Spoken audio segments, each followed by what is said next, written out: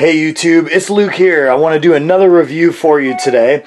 This one's going to be on the Pioneer DJ.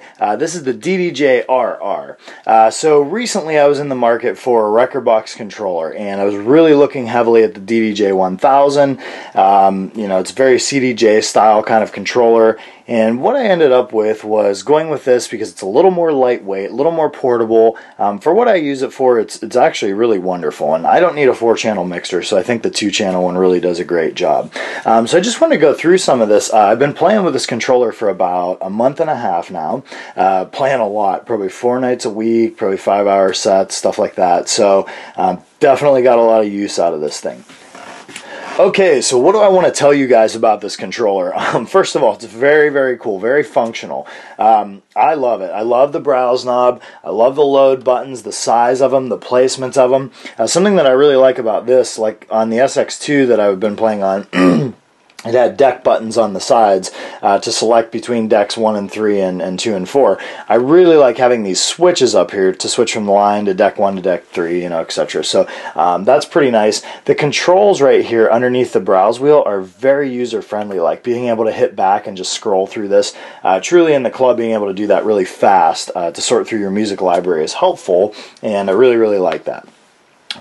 All the pots, very nice. Trim knobs, very nice. The tempo sliders, I really, really like them. I like the length of them. I like the placement of them. They're very nice. Again, with the Q buttons are very nice. You know, just the feel of all of their pads. It's you know, Pioneer's buttons. There's a little tactile feel. Of course, there's that click when you hit them, and it's just really nice. So, channel faders 1 and 2. These are both very nice. These will also control the on-air feature that's in the center of the platter. So if you notice, there's no light on. If you turn the volume up, the platter's basically telling you, you know, if you hit the hot cue, yeah, that's it. You know, I mean, you're live. So flip it over to the right, and you'll see over on deck 2, the on-air is lit up in the center of the jog wheel there. Speaking of jog wheels, the jog wheels are very, very nice, very easy to use. I like the resistance on them. They're not very heavy. If you've played on an SX2 or similar controller, they've got a little more weighty of a platter to them. I like the response of these. It's very nice. I like the feel around the outside. You know, of course, for jogging in your tempo, you know, you're bending your pitch there, it feels very nice. All the hot cue pads are awesome, and something that I've loved since I've switched from Serato to Rekordbox is the pad effects. Okay, so if I'm playing a track over here, I've got some live effects. You know, I can be putting in a flanger, sweep, anything like that, and I love the release effects. Echo out. You know, you can't go wrong with that. What a great transition. And to be able to have that down here is helpful. You know, of course, a lot of controllers have it up here at the top, and you have your adjustment knobs. But being able to do that right there is just wonderful. So, filter knobs, very cool. They're a little different than the rest of the knobs up here. They have a great tactile feel to them. Really like those. Let's see, auto beat loop controls, very helpful, very useful. They're right here, very easy to access. You know, if you're getting ready to talk about something, you can hit your auto loop, bring that on, and then it's very easy to cut your loop in half or double the length of it very quickly. And if you don't want to do auto, of course, you have your in and out options down here at the bottom. So, there is no crossfader curve adjustment on the front of the controller. Okay, I have it in my Odyssey case right now, so I can kind of pick it up. You can see it a little bit, hopefully, in the video there. There are only 2 knobs. You see 2 headphone jacks, a 1/4 inch and an 1/8 inch. There is your level output for that, and there's your mic level over here. Now, the mic input is on the back of the controller. It's great placement, in my opinion. I hate it when they put it on the front. That's a cheap thing. So, to adjust the crossfader curve, you do have to go into Rekordbox, into the settings, and it's actually very simple to do. And it's something that I think most people don't adjust very often. At least I don't, and some of the DJs I play with don't. So for me, I set it, forget it, and it's wonderful. The slicer is very nice, and to be able to capture sequences for the slicer, things like that, is very cool. And then, of course, on the sampler page, you can put your drops, you know, whatever you want to put on here. If you've got some effects you really like, you know.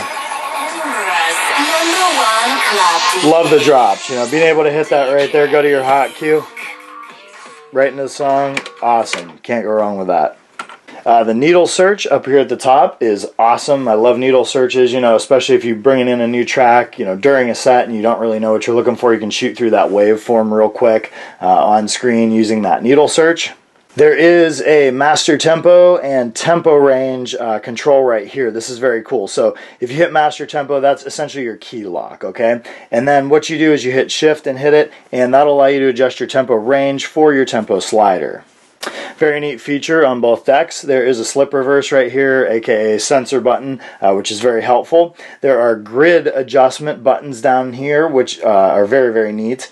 And something I've really started using when I started using Rekordbox is sync. One thing that's awesome is searching around on your tempo slider is fine, but in a pinch, if I've got 4 beats left in a song and I've got to mix out of something real fast, sync, hot cue in, bam, you're done. Timing's perfect. And something that's very cool about Rekordbox is the beat grid. A lot of people will say, oh man, I gotta adjust the beat grid all the time and stuff like that, but man, I'll tell you what, it's worth it. Once you get that beat grid adjusted on those songs, everything just falls into place, and your mixes are just so much better naturally. So it's been an awesome upgrade for me. Alright, so I plan on doing another video, do a set on this and just kind of show you guys some of the functionality of it, but just some overall thoughts. Build quality is awesome. I'm not going to lie. I dropped it already one time. I forgot to put my foam pads in it, pulled this thing down, bent the crossfader, and the knob fell off. That's not why I have a blue knob. I just like to have a colorful knob. But just so you know, it has taken a beating already, and it's holding up really well. I try and keep it very clean. I wipe it down after every set. It always helps. But yeah, I love the pads. It's very easy to play. And again, I've been playing it for about 6 weeks, and it's just, things are so natural. The ergonomics of the controller, the placement of the knobs and things like that are very, very nice. So I'm really glad I bought it. If you're trying to make the switch to Rekordbox and you're a professional DJ, maybe you don't want one of the cheaper controllers, but you're not sure if you want to buy something like a DDJ 1000, I would definitely recommend this. Get into Rekordbox. I use the lighting, I use the video, and it is awesome. Sometime I'll do an on-screen thing showing you about the video and the lighting. But if you guys have any questions or comments, please leave them below. As always, I'd love to get back to you as fast as I can. I'll answer any questions you might have about this controller, but just an awesome unit. So thanks again for watching, and talk to you guys soon.